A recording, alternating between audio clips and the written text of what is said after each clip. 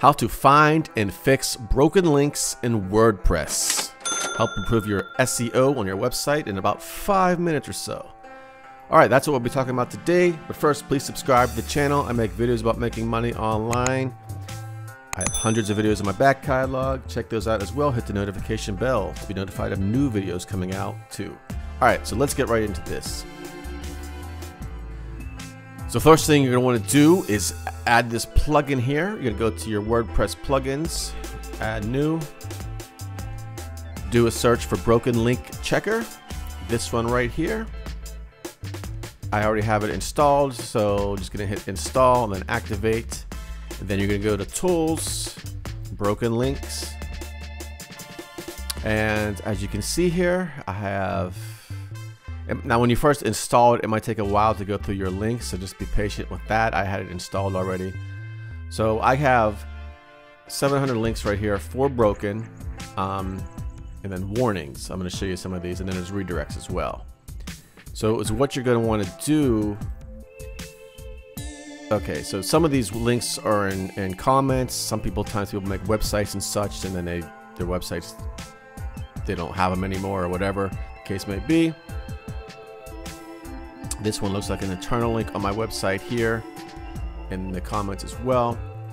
And you're going to want to fix these and such, or delete some of them, because Google's constantly crawling your website, and you know, when it finds these things, it hurts your SEO.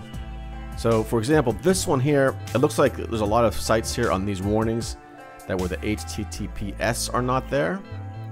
Now, you can go through these. There's bulk actions. You can delete all these if you want to as well, but you're going to want to go through them and check and see what they are.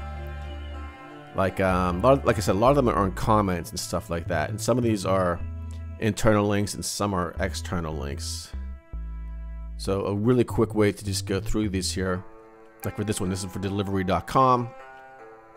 It has the HTTP instead of the HTTPS, so it's giving me a connection fail as well. So if I just go here and here, and this one's in a comment, so I could probably just unlink that one anyways, just like so, and you don't have to worry about it.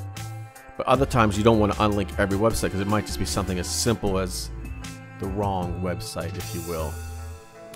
So let's see here. I have this government site here, edit URL. Let's make it HTTPS. There's even suggested pages from the Wayback Machine here, from older sites that you can use if the website is gone. So I rechecked that one and it's gone from this list, so I'd assume that it's okay then. Go to the broken links here. This is an internal link. I wonder what this is from. Okay. So this helps you, especially if you had your website up for a while, because there's so many things that change over time that you're going to want to go through here. I'm not going to do all these on here. Well, I'm just going to show you this real quick. So yeah, and then there's even redirects and stuff up here. And you're going to want to take some time and just go through these and check out what's going on. Like I have some Amazon affiliate links, it looks like. But yeah, this has the HTMLS, HTTP, or put that in there, HTTPS. It's like an affiliate link for Amazon. So pretty cool. It's a really cool plugin. I recommend it. Check it out. That is all for today. Please also check out the rest of my videos on my channel. I have hundreds of videos about making money online and such, other WordPress stuff as well. That is all for now, and I will talk to you soon.